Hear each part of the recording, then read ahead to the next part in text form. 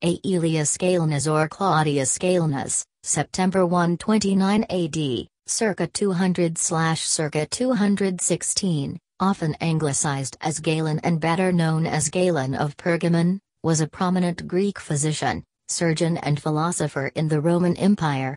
Arguably the most accomplished of all medical researchers of antiquity, Galen influenced the development of various scientific disciplines, including anatomy, 5, physiology, pathology, 6, pharmacology, and neurology, as well as philosophy and logic. The son of Aelius Nicon, a wealthy architect with scholarly interests, Galen received a comprehensive education that prepared him for a successful career as a physician and philosopher. Born in Pergamon, present-day Bergama, Turkey, Galen traveled extensively, exposing himself to a wide variety of medical theories and discoveries before settling in Rome, where he served prominent members of Roman society and eventually was given the position of personal physician to several emperors. Galen's understanding of anatomy and medicine was principally influenced by the then-current theory of humorism, also known as the four humors, black bile, yellow bile, blood, and phlegm, as advanced by ancient Greek physicians such as Hippocrates. His theories dominated and influenced Western medical science for more than 1,300 years.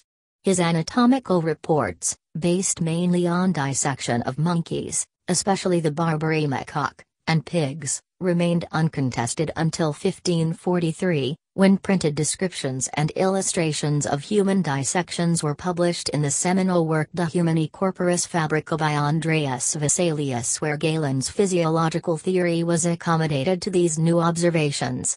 Galen's theory of the physiology of the circulatory system endured until 1221, when Ibn al-Nafis published his Encyclopedia of Medicine entitled Ashama fi Tib, in which he established that blood circulates, with the heart acting as a pump.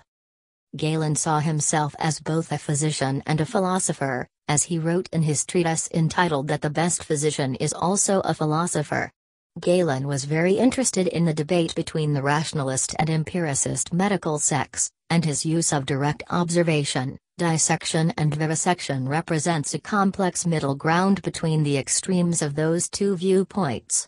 Many of his works have been preserved and/or translated from the original Greek, although many were destroyed and some credited to him are believed to be spurious. Although there is some debate over the date of his death, he was no younger than 70 when he died. In medieval Europe, Galen's writings on anatomy became the mainstay of the medieval physicians' university curriculum, but by that time they suffered greatly from stasis and intellectual stagnation. Some of Galen's ideas were incorrect. He did not dissect a human body, nor did the medieval lecturers.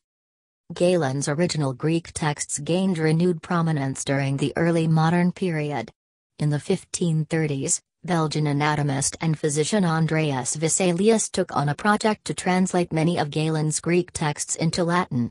Vesalius's most famous work, De Humani Corporis Fabrica, was greatly influenced by Galenic writing and form.